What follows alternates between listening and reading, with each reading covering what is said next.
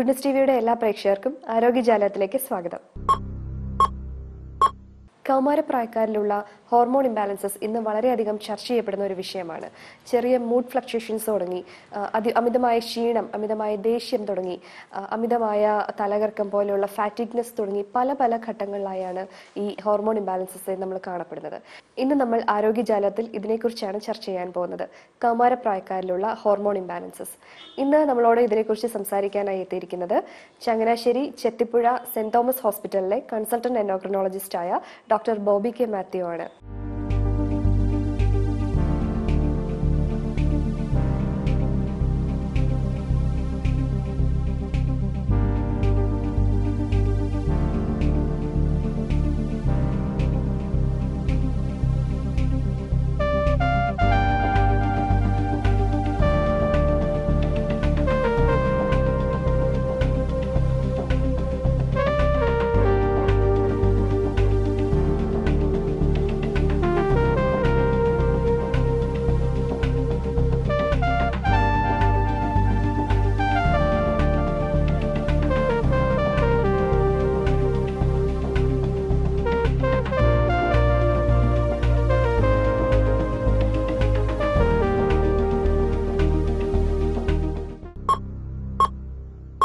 കൗമാരപ്രായക്കാരിലുള്ള hormone imbalance ആണല്ലോ നമ്മളിന്ന് ചർച്ചയാക്കുന്നത്. ഇത് എനിക്ക് തോന്നുന്നു ഇന്നത്തെ കാലയളവിൽ ഏകദേശം കുറേയധികം ചർച്ച ചെയ്യപ്പെടുന്ന ഒരു വിഷയമാണ്. കുറച്ചധികം ആൾക്കാർ ഭയപ്പെടുന്ന ഒരു കാര്യങ്ങളും കൂടിയാണ് ഹോർമോൺ ഇംബാലൻസസ്. നമ്മുടെ ചെറിയ ചെറിയ മൂഡ് ഫ്ലക്ച്വേഷൻസ് തുടങ്ങി നമുക്ക് ചൂടും തണുപ്പും അമിതമായി അറിയുക, ഈ സെൻസിറ്റിവിറ്റി വരെ ഹോർമോൺ ഇംബാലൻസിന്റെ ഭാഗമാണെന്നാണ് ഇപ്പോൾ പറയപ്പെടുന്നത്. സർ, ഇത് ഏത് പ്രായക്കാരെയാണ് നമ്മൾ പ്യൂബർട്ടി അല്ലെങ്കിൽ കൗമാരപ്രായക്കാർ എന്ന് പറയുന്നത്? ഈ പ്രായക്കാരിൽ എന്തൊക്കെ തരത്തിലുള്ള ഹോർമോണുകളാണ് കാണപ്പെടുന്നത്? എന്തുകൊണ്ടാണ് ഇത്തരം ഹോർമോൺ വ്യതിയാനങ്ങൾ സാധ്യമാകുന്നത്? ഒരു വ്യക്തിയുടെ ശാരീരികവും മാനസികവും ലൈംഗികമായ വളർച്ചയുടെ ഉച്ചസ്ഥായിയാണ് കൗമാരം. ഒരു പെൺകുട്ടിയെ സ്ത്രീയായി മാറുന്നതും ഒരു ആൺകുട്ടി പുരുഷനായി മാറുന്നതും കൗമാരത്തിലാണ്. ഇതിന് ഏറ്റവും കൂടുതൽ വേണ്ടത് 3 ഹോർമോണാണ്. നമുക്കറിയാം കൗമാരത്തിൽ എന്ത് സംഭവിക്കുന്നു? ഒരു കുട്ടിക്ക് പൊക്കം വയ്ക്കുന്നു, ബുദ്ധിസ്ഥിരത വരുന്നു, ലൈംഗികമായ വളർച്ച വരുന്നു. ആ പൊക്കത്തിന്റെ ഹോർമോണിന്റെ പേരാണ് ഗ്രോത്ത് ഹോർമോൺ. ബുദ്ധിയുടെയും വണ്ണത്തിന്റെയും ഒരു പരിധിവരെ കൺട്രോൾ ചെയ്യുന്ന ഹോർമോണാണ് തൈറോയിഡ്. മറ്റൊരു ഹോർമോണാണ് കോർട്ടിസോൾ. ഒരു പെൺകുട്ടിയുടെ ലൈംഗിക വളർച്ചയുടെ ഹോർമോണാണ് ഈസ്ട്രജൻ, സ്ത്രീ ഹോർമോൺ. പുരുഷന്റെ ഹോർമോണാണ് ടെസ്റ്റോസ്റ്ററോൺ. നമ്മളെല്ലാം കോമൺലി അറിയുന്ന ഡയബറ്റിസ്, തൈറോയിഡ്, ഇതാണ് കോമൺ ഹോർമോൺ അസുഖങ്ങൾ. പക്ഷേ ശരീരത്തിലെ master gland of the body എന്ന് വിളിക്കുന്നത് ലിവറോ കിഡ്നിയോ ഹാർട്ടിനെയോ അല്ല. നമുക്കറിയാം ഹാർട്ടിന് 1 കിലോ ഉണ്ട്, കിഡ്നിക്ക് 1.2 കിലോഗ്രാം ഉണ്ട്, ലിവറിന് 1.5 കിലോഗ്രാം ഉണ്ട്. പക്ഷേ തലച്ചോറിൽ നമ്മളെല്ലാം 10ാം ക്ലാസ്സിൽ പഠിക്കുന്ന സ്മോൾ ഗ്ലാൻഡ്, അതിൻ്റെ വലിപ്പം 0.5 ഗ്രാം. അതിൻ്റെ വലിപ്പത്തിൻ്റെ ആ സൈസ് എന്ന് വെച്ചാൽ ഒരു ബോൾ പെന്നിന് നിബിൻ്റെ അത്രയും. ആ ഗ്രന്ഥിയുടെ പേരാണ് പിറ്റ്യൂട്ടറി. ആ പിറ്റ്യൂട്ടറിയാണ് നമ്മൾ master gland of the body എന്ന് വിളിക്കുന്നത്. കാരണം പിറ്റ്യൂട്ടറിയിൽ നിന്ന് നമുക്ക് 5 ഹോർമോൺ ഉൽപ്പാദിപ്പിക്കുന്നു. പൊക്കത്തിൻ്റെ ഹോർമോണായ ഗ്രോത്ത് ഹോർമോൺ വരുന്ന പിറ്റ്യൂട്ടറിയിൽ നിന്ന്. അപ്പം ഒരു ആൺകുട്ടിയോ പെൺകുട്ടിയോ നല്ല പൊക്കം ഉണ്ടെങ്കിൽ പറയും ലക്ഷണം ഒത്തിരി ആണോ പെണ്ണെന്ന് പറയും, അതാണ് ഗ്രോത്ത് ഹോർമോൺ. പൊക്കമില്ലേ നമ്മൾ പറയുന്നത് ഡോർഫിസം അഥവാ ഷോർട്ട് സ്റ്റേച്ചർ എന്ന് പറയും. നമ്മുടെ എല്ലുകളുണ്ട്, എല്ലുകൾ ഉച്ചസ്ഥായി വളരണമെങ്കിൽ തലച്ചോറിലെ പിറ്റ്യൂട്ടറിൽ നിന്ന് ഗ്രോത്ത് ഹോർമോൺ വേണം. ലൈംഗിക വളർച്ച, ആണിൻ്റെ വൃഷ്ണത്തിൽ നിന്ന് പുരുഷ ഹോർമോണും ബീജം ഉൽപ്പാദിപ്പിക്കണമെങ്കിലും ഒരു പെൺകുട്ടിയുടെ ഓവറിൽ നിന്ന് ഈസ്ട്രജനും മാസം വരെ ആരംഭിക്കണമെങ്കിലും പിറ്റ്യൂട്ടറിക്ക് അനിയണം. ആ ഹോർമോണാണ് FSH-LH. പിന്നെ നമുക്കെല്ലാം അറിയാം, നമ്മളെല്ലാം കോമൺലി എല്ലാ പുരുഷനും സ്ത്രീയും ചെക്ക് ചെയ്യുന്നൊരു ഹോർമോണാണ് തൈറോയിഡ്. ലോകത്തിൽ ഏറ്റവും കോമൺലി ചെക്ക് ചെയ്യുന്ന ഹോർമോൺ അസുഖമാണ് ഡയബറ്റിസ്. വേറെ യു ഗോ, എന്ത് അസുഖത്തിന് പോയാലും, ഒരു പനിക്ക് പോയാലും, യൂറിനറി ഇൻഫെക്ഷൻ പോയാലും, ടോൺസിലൈറ്റിസിന് പോയാലും ഡോക്ടർമാർ ബ്ലഡ് ഷുഗർ ചെക്ക് ചെയ്യും. രണ്ടാമത് ഇപ്പോൾ കോമൺലി ചെയ്യുന്ന ടെസ്റ്റാണ് TSH, തൈറോയിഡിൻ്റെ ടെസ്റ്റ്. സോ നമുക്കെല്ലാം അറിയാം കഴുത്തിൽ തൈറോയിഡ് ഉണ്ട്. തൈറോയിഡിൻ്റെ ഹോർമോണാണ് T3, T4. പക്ഷേ ഇതിനെ കൺട്രോൾ ചെയ്യുന്ന തലച്ചോറിലെ പിറ്റ്യൂട്ടറി എന്നുള്ള ഹോർമോണിൻ്റെ പേരാണ് TSH. അതാണ് നമ്മൾ തൈറോയിഡിനെ ചെക്ക് ചെയ്യുന്നത്. പിന്നെ ചില കുട്ടികൾ, ആൺകുട്ടികളോ പെൺകുട്ടികളോ നമ്മൾ ഇച്ചിരി കഴിച്ചാലും വണ്ണം വെക്കുന്നു. ചില നമ്മൾ പറയും എത്ര കഴിച്ചിട്ട് കൊണ്ട് വണ്ണം വെക്കുന്നതിൽ പുഷ്ടിയില്ലല്ലോ എന്ന് പറയും. ആ വണ്ണത്തിനെ കൺട്രോൾ ചെയ്യുന്ന ഹോർമോണിൻ്റെ പേരാണ് കോർട്ടിസോൾ. അപ്പോൾ ഇത് കേൾക്കുന്ന പ്രേക്ഷകർ കറക്റ്റ് മനസ്സിലാക്കേണ്ടത്, പൊക്കത്തിൻ്റെ ഹോർമോൺ ഗ്രോത്ത് ഹോർമോൺ, പൊക്കം കൂടിയാൽ ജൈജാൻറ്റിസം അഥവാ ടോൾ സ്റ്റേച്ചർ, പൊക്കം കുറവുണ്ടെങ്കിൽ ഷോർട്ട് സ്റ്റേച്ചർ അഥവാ ഡ്വാർഫിസം. തൈറോയിഡിൻ്റെ ഹോർമോൺ കഴുത്തിൽ നിന്ന് T3, T4 ആണെങ്കിലും പിറ്റ്യൂട്ടറിയിൽ നിന്ന് വരുന്ന TSH കൺട്രോൾ ചെയ്യുന്നു. വണ്ണത്തിനെ കൺട്രോൾ ചെയ്യുന്ന ഹോർമോൺ കോർട്ടിസോൾ.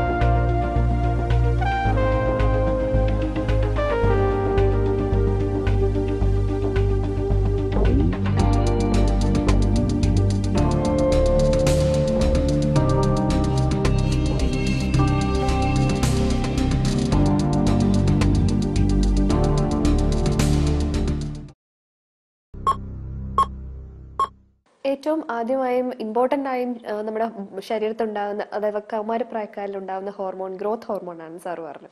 അതുപോലെ തന്നെ ഗ്രോത്ത് ഹോർമോണിനെ സംബന്ധിച്ചുള്ളതാണ് ഏറ്റവും വലിയൊരു പേടി ഹോർമോൺ ഇംബാലൻസിന്റെ കാര്യത്തിൽ.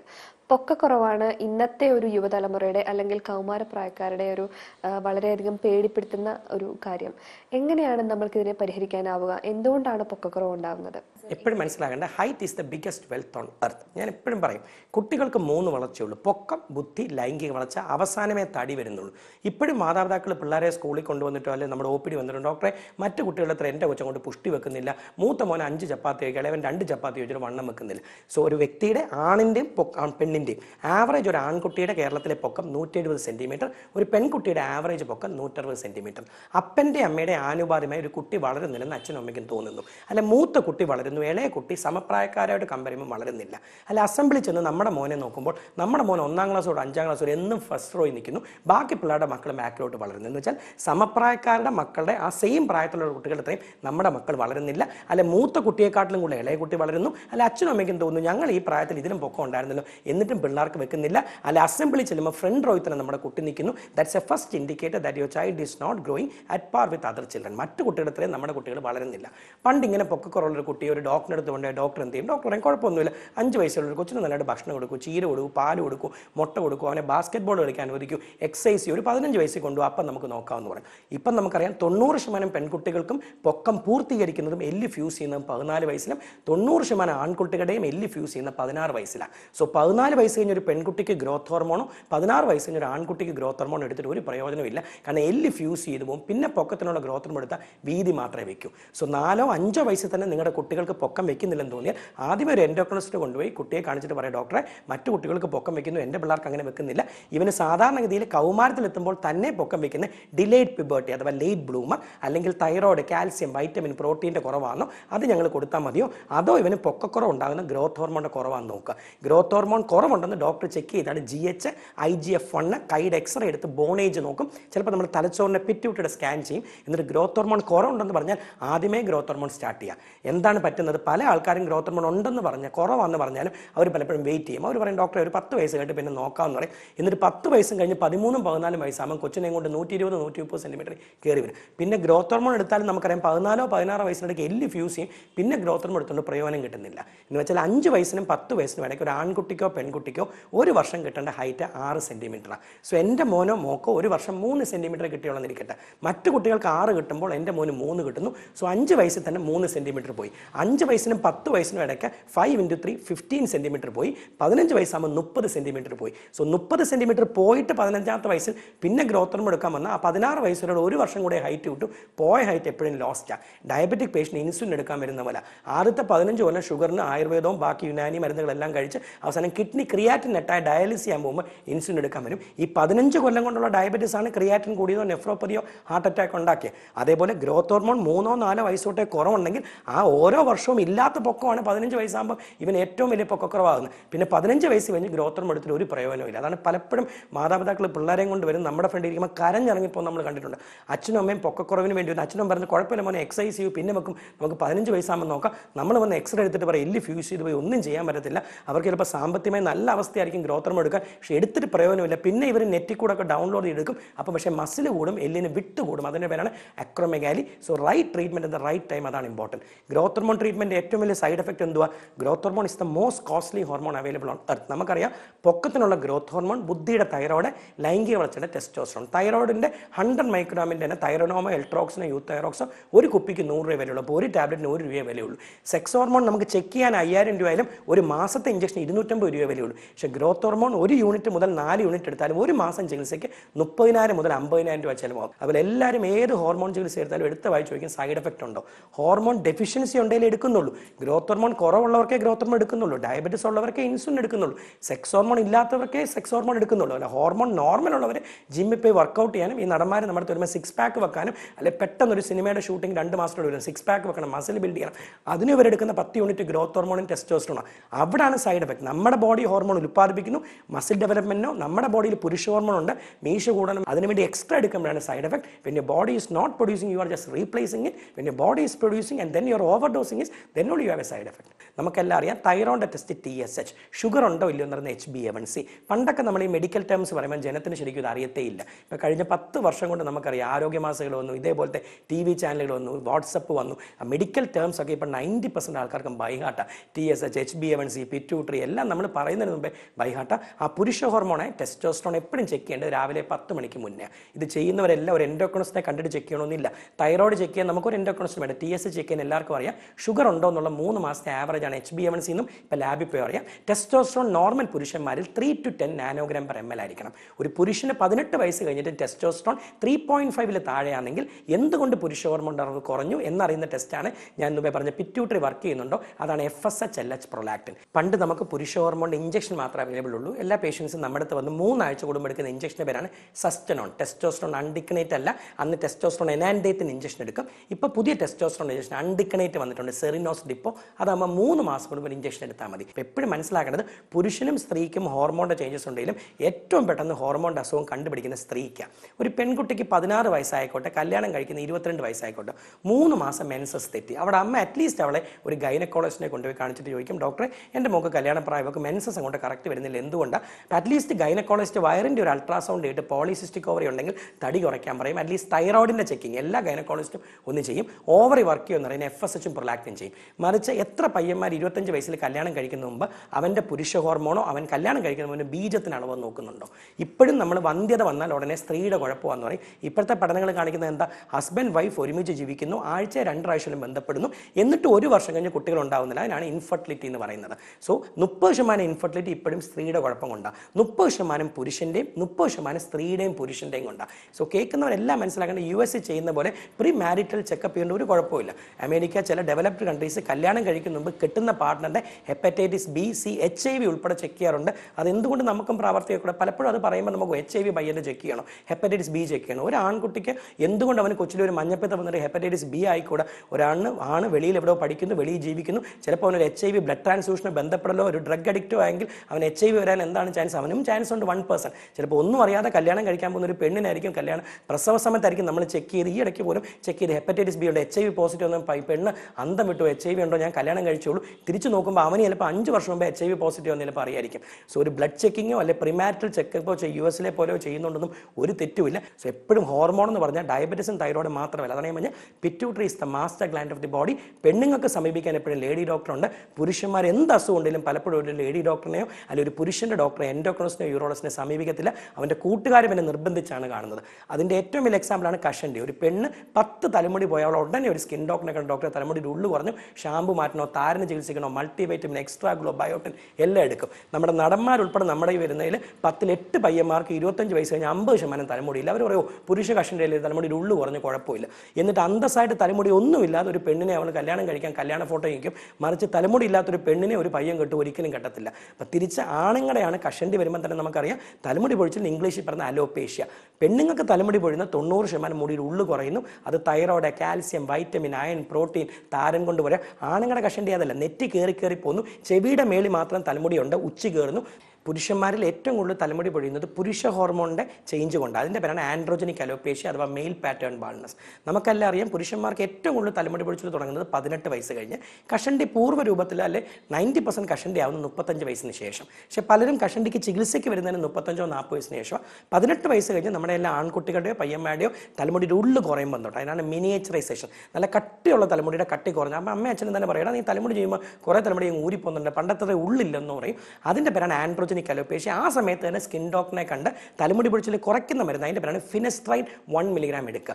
പണ്ടെല്ലാം ഫിനസ്ട്രൈഡ് 5 മില്ലിഗ്രാം നമ്മൾ കൊടുക്കുന്നത് പ്രോസ്ട്രേറ്റിന് അസുഖത്തിന്. ഇപ്പോൾ 1 മില്ലിഗ്രാം ഫിനസ്ട്രൈഡ് ആൻഡ്രോജനിക് അലോപേഷ്യയിലുണ്ട്. പക്ഷേ പലപ്പോഴും നമ്മൾ ചെയ്യുന്നത് എന്താ, 18 വയസ്സ് തലമുടിയുടെ ഉള്ളു കുറഞ്ഞു തുടങ്ങി ആ സമയം നമ്മൾ കുറേ ഷാമ്പു ഉപയോഗിക്കും, കുറേ പത്രത്തിലെ ലേഖ്യങ്ങൾ കണ്ടിട്ട് ഇതെല്ലാം വാങ്ങിച്ച് തേക്കും. അല്ലെ അമ്മമാർ തുളസിയില വെച്ചിട്ട് തേച്ച് തലമുടിയുടെ തിക്നെസ് കൂട്ടണമെന്ന് പറയും, അല്ലെങ്കിൽ വെള്ളത്തിൻ്റെ കുഴപ്പമാണെന്ന് പറയും, വൈറ്റമിൻ കഴിക്കും. പുരുഷന്മാരിലെ 90% തലമുടി പൊഴിച്ചിൽ ആൻഡ്രോജനിക് അലോപേഷ്യ. ആ മരുന്നിൻ്റെ പേര് ഫിനസ്ട്രൈഡ് 1 മില്ലിഗ്രാം ഏത് സ്കിൻ ഡോക്ടറിനെ കണ്ടാലും മെഡിക്കൽ കോളേജ് ചെന്നാലും താലൂക്ക് ആശുപത്രി ചെന്നാലും 1 മില്ലിഗ്രാമിൻ്റെ ഫിനസ്ട്രൈഡ് എടുത്തിരും. അത് കഴിച്ചിട്ട് ഈ നടന്മാരോ ബാക്കിയുള്ളവരോ നമ്മളെ കാണാൻ വരുന്നത് 10% പേർക്ക് ഫിനസ്ട്രൈഡ് എടുത്തു കഴിഞ്ഞാൽ പുരുഷ ഹോർമോൺ അളവ് കുറയാം. പക്ഷേ പഠനങ്ങൾ കാണിക്കുന്ന 45 വയസ്സ് കഴിഞ്ഞവർക്ക് മാത്രമേ ഫിനസ്ട്രൈഡ് എടുത്താൽ പുരുഷ ഹോർമോൺ അളവ് കുറയും. അല്ലാത്തവർക്ക് 1 മില്ലിഗ്രാം ഫിനസ്ട്രൈഡ് എടുത്തുകൊണ്ട് സൈഡ് എഫക്റ്റ് ചെയ്യില്ല. എപ്പോഴും അപ്പോൾ തലമുടി പൊഴിച്ചിൽ എപ്പോഴും 4 ടൈപ്പായിട്ട് വെക്കുക. താരൻ കൊണ്ട് തലമുടി പൊഴിയുന്നതാണ് ടീനിയ ക്യാപിറ്റിസ്. അത് സ്ത്രീകൾക്ക് വരാം. അത് ഷാമ്പുവോ എണ്ണയോ അതാണ് നമ്മൾ തുളസി ഒക്കെ നനച്ച് തേച്ച് കഴിഞ്ഞാൽ പലപ്പോഴും ഇമ്പ്രൂവ്മെൻറ്റ് വരുമെന്ന് പറയും. വട്ടം തലമുടി പൊഴിയുന്നതിൻ്റെ പേരാണ് അലോപേഷ്യ ഏരിയേറ്റ. പുരുഷ കഷണ്ടിൻ്റെ പേരാണ് ആൻഡ്രോജനിക് അലോപേഷ്യ. മുടിയുടെ ഉള്ളു കുറയുന്നതാണ് തൈറോയ്ഡ്, കാൽസ്യം, വൈറ്റമിൻ, പ്രോട്ടീൻ, അയണിൻ്റെ കുറവുകൊണ്ട് വരുന്നത്. എന്ത് തന്നെയാണെങ്കിലും തലമുടി പൊഴിച്ചിൽ തുടങ്ങിയാൽ അപ്പം തന്നെ ഒരു സ്കിൻ ഡോക്ടറെ കാണിക്കുക. ഏത് ടൈപ്പാണ് തലമുടി പൊഴിച്ചിൽ എന്ന് അറിഞ്ഞിട്ട് മരുന്ന് സ്റ്റാർട്ട് ചെയ്യുക. മറിച്ച് ഫുൾ കഷണ്ടി വന്നിട്ട് ട്രീറ്റ്മെൻറ്റ് എടുത്താൽ പിന്നെ ട്രാൻസ്പ്ലാന്റേഷനോ അല്ലെങ്കിൽ വിഗ് മാത്രമേ ട്രീറ്റ്മെൻറ്റ് ഉള്ളൂ.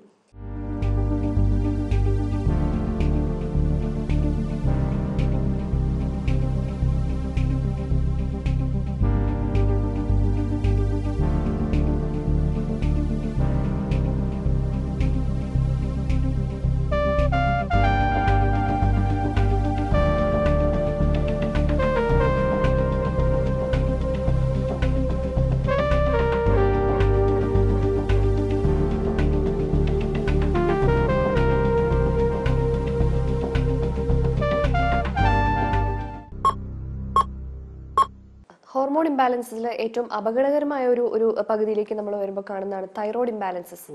എന്തുകൊണ്ടാണ് സർ തൈറോയ്ഡ് ഇത്ര ഇംബാലൻസ്ഡ് ആവുന്നത്? നമ്മൾക്ക് ആ പഴയ തരത്തിലുള്ള ചികിത്സാ രീതി കൊണ്ട് തന്നെ ഇപ്പം എന്തെങ്കിലും അഡ്വാൻസ്മെന്റ് ഉണ്ടോ, അല്ലെങ്കിൽ ആ പഴയ തരത്തിലുള്ള ദിവസവും ഓരോ ചെറിയ ഗുളിക രാവിലെ ഭക്ഷണത്തിന് മുന്നേ കഴിക്കുക എന്നുള്ളത് കൊണ്ട് തന്നെ നമുക്കതിനെ ക്രമീകരിക്കാൻ പറ്റുന്നതാണോ? എപ്പോഴും മനസ്സിലാക്കേണ്ട തൈറോയ്ഡ് അസുഖങ്ങൾ ഇപ്പം ശരിക്കും പറഞ്ഞാൽ ഡയബറ്റീസ് കഴിഞ്ഞാൽ second most common hormone disorder ആണ് തൈറോയ്ഡാണ്. പണ്ട് നമ്മൾ തൈറോയ്ഡ് അസുഖം എന്ന് പറഞ്ഞാൽ ഉടനെ നമ്മൾ കഴുത്തി പിടിച്ച് നോക്കും മുഴയുണ്ടോ ഇല്ലയോ. തൈറോയ്ഡിൻ്റെ മുഴയുടെ പേര് ഗോയിറ്റർ എന്ന. പക്ഷേ 1984 ശേഷം 1984 ശേഷം അയഡൈസേഷൻ വന്നു. അപ്പം നമ്മളെല്ലാം അയഡൈസ് ആവട്ടെ. അപ്പം മുഴകളുടെ വലിപ്പം കുറഞ്ഞു. ശരിക്കും ബ്ലഡിലെ തൈറോയിഡിൻ്റെ ടെസ്റ്റിങ്ങിൻ്റെ ഹൈപ്പർ കൂടി. ഇപ്പോഴത്തെ കണക്ക് പ്രകാരം 25 വയസ്സ് കഴിഞ്ഞ് 10 ഒരു സ്ത്രീക്കും 13 വയസ്സ് കഴിഞ്ഞ് സ്കൂളിലെ പെൺകുട്ടികൾ നോക്കി 20 ഒരാൾക്കും തൈറോയ്ഡ് ഉണ്ടെന്ന്.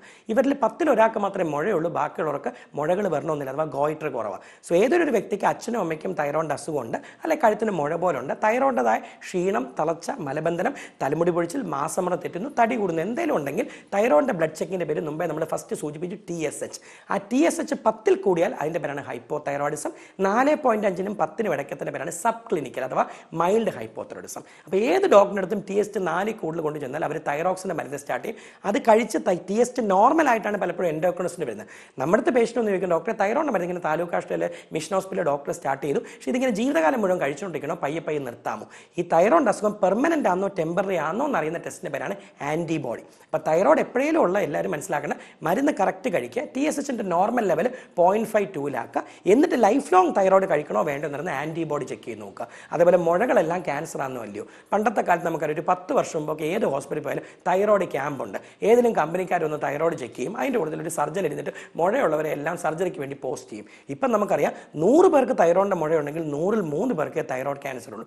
മറിച്ച് 10-ൽ 3 സ്ത്രീകൾക്ക് 45 വയസ്സ് കഴിഞ്ഞാൽ ബ്രസ്റ്റിലോ യൂട്രസിലോ ഫൈബ്രോ അഡിനോസിസോ ബ്രസ്റ്റ് ക്യാൻസറോ യൂട്രസ് ക്യാൻസറോ ഉണ്ട്. അതുകൊണ്ടാണ് ഗവൺമെന്റ് ഫ്രീ ആയിട്ട് ചെക്ക് ചെയ്യാനും എന്നും പരസ്യം കൊടുക്കുന്ന സ്ഥാനാർബുദവും യൂട്രസും നോക്കാൻ ജനം ഇപ്പോഴും നമ്മുടെ തൈറോയ്ഡ് ചെക്ക് ചെയ്യാൻ വരുന്നത്. കാരണം ബ്രസ്റ്റിനൊരു മുഴയുണ്ടെങ്കിലും യൂട്രസ് ഉണ്ടെങ്കിലും മറ്റുള്ളവർ അറിയുന്നില്ല. വണ്ണമുള്ള ശരീരമാണെങ്കിൽ ബ്രസ്റ്റും യൂട്രസിന് മുഴയുണ്ടെങ്കിൽ വെളിയിൽ അറിയുന്നില്ല. പക്ഷേ തൈറോയിഡിന് 2 സെന്റിമീറ്ററിന്റെ മുഴയുണ്ടെങ്കിലും മറ്റുള്ളവർ ഇത് ചൂണ്ടിക്കാണിക്കുമ്പോൾ നമുക്ക് തന്നെ ഡൗട്ട് വരുന്നു ക്യാൻസർ ആണെന്ന് വലിയ. ഉടനെ ഒരു സർജൻ എടുത്ത് തോന്നുന്നു, സർജൻ പിടിച്ചിട്ട് ക്യാൻസർ ആവാൻ ചാൻസ് ഉണ്ടെന്ന് പറയുമ്പോൾ ഉടനെ സർജറിക്ക് പോകുന്നു. ഇപ്പം നമുക്കറിയാം തൈറോയിഡിന്റെ മുഴ 100 പേർക്കുണ്ടെങ്കിൽ 3 പേർക്ക് ക്യാൻസർ ഉള്ളൂ. സോ നിങ്ങൾക്ക് തൈറോയിഡിന്റെ മുഴയുണ്ടെങ്കിൽ ഫസ്റ്റ് തൈറോയിഡിന്റെ ബ്ലഡ് TSH ആന്റിബോഡി ചെക്ക് ചെയ്യുക. എന്നിട്ട് കഴുത്തിന്റെ അൾട്രാസൗണ്ട് ചെയ്ത് തൈറോയിഡിന്റെ മുഴയുടെ വലിപ്പം നോക്കുക. 2 സെന്റിമീറ്റർ കൂടുതൽ വഴുപ്പമുള്ള മുഴയെന്നെല്ലാം കുത്തിയെടുത്ത് നോക്കുക. ആ കുത്തിയെടുത്ത മുഴയുടെ കുത്തിയെടുക്കുന്ന ടെസ്റ്റിന്റെ പേരാണ് FNAC.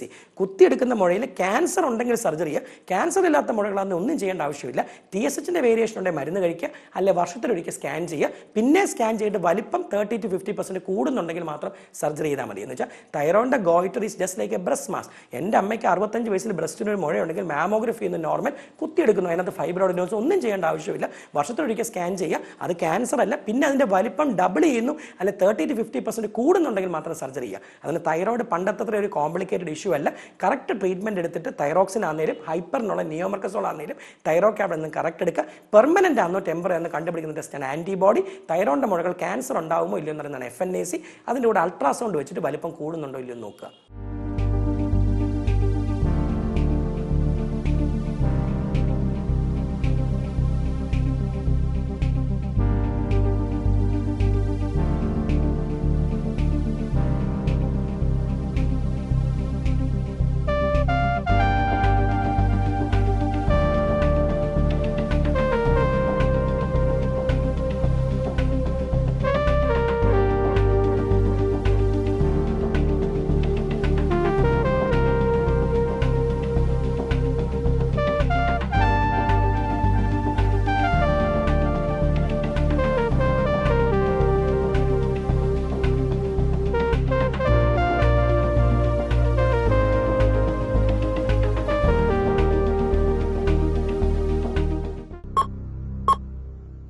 ഹോർമോൺ ഇംബാലൻസിനെ കുറിച്ച് ഒരുപാട് കാര്യങ്ങൾ അറിയാൻ സാധിച്ചു. ഇന്നത്തെ കാലത്തെ ഏറ്റവും ആവശ്യകരമായ ഒരു ടോപ്പിക് തന്നെയാണ്, ഏറ്റവും ഉത്കണ്ഠാകുലമായ ഒരു ടോപ്പിക് തന്നെയാണ്.